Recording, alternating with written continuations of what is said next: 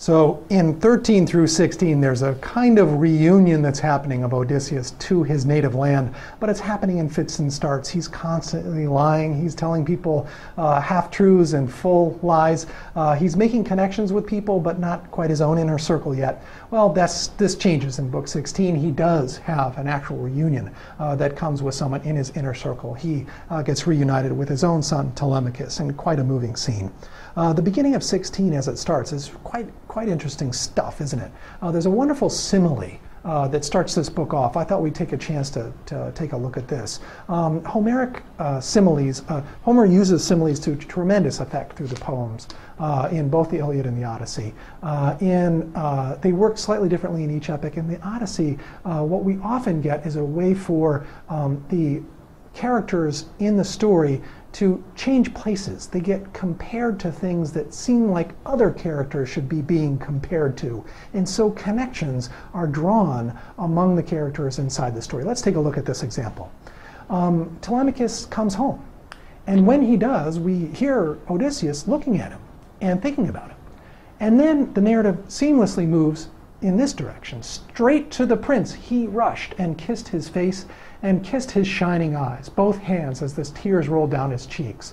As a father brimming with love welcomes home his darling only son in a warm embrace, what pain he's borne for him and him alone, home now in the 10th year from far abroad, so the loyal swineherd hugged the beaming prince. He clung for dear life, covering him with kisses, yes, like one escaped from death.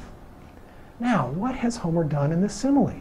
Well, we got into it quite subtly. It's a little bit hard to tell at the very beginning who's the one who's running straight to the prince and kissing him. It seems like it could be Odysseus, welcoming him like a father welcomes someone home who's been gone for a long time.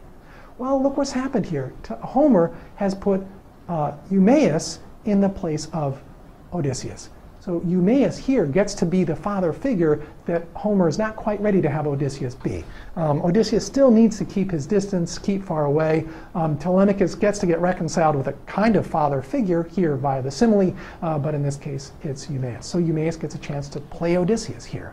But then also, read a little bit further, it's as though in a subtle way Telemachus gets a chance to be Odysseus too. Because when Eumaeus welcomes him home, he welcomes him home like someone who's been gone for 10 years from far abroad, long away and being far abroad in faraway voyages. So Telemachus, although he hasn't been gone for 20 years, he's been gone for 10. It's in a way he's compared to Odysseus's at least the 10 years of Odysseus' absence where he himself is far away. So each character gets a chance to kind of step into the shoes of the other, and they show some really wonderful connections between them.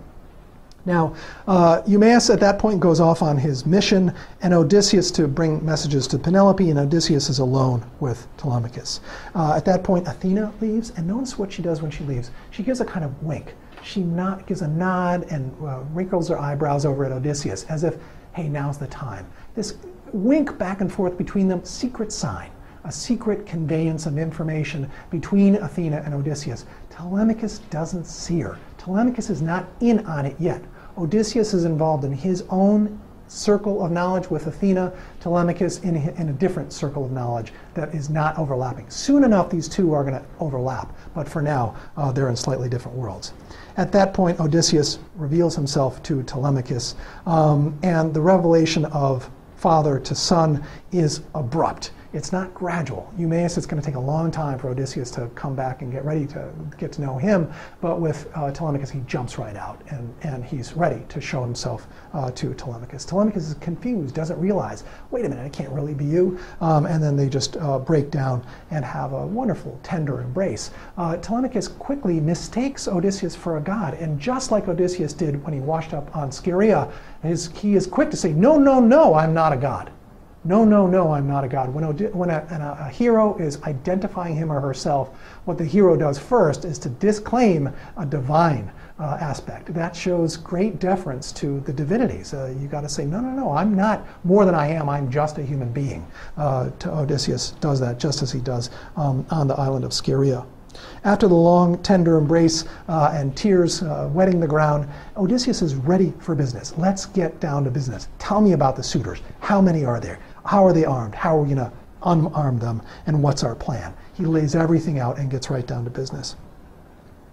Now, in this communication that we've seen between Odysseus and Athena, we've seen this kind of sly, careful way that they come back and forth, but we're only just now getting introduced to the real secret communication that's going to be happening in these closing books. That's the one between Odysseus and Penelope. Eumaeus is off, and remember the journey that he's off on. He's going to bring a message from this stranger that's washed up on shore to Penelope. Eumaeus will be a shuttle back and forth, bringing messages between Penelope and Odysseus at first. Soon enough, Odysseus is going to have his chance to make his own case, make his own pitch to Penelope. We'll see that the lying will continue. He's not about to just waltz right in and say, "Hi, honey, I'm home." That doesn't work so well. We've seen that in Agamemnon's case. And he's going to have to make his way, though, more subtly and more slyly to Penelope. We're also going to need to keep an eye on what Penelope knows. It's not a simple case of her not quite knowing what's happening. There are some points in her narration, in her story of how the events are coming, that make us wonder about how much Penelope knows and when she knows it.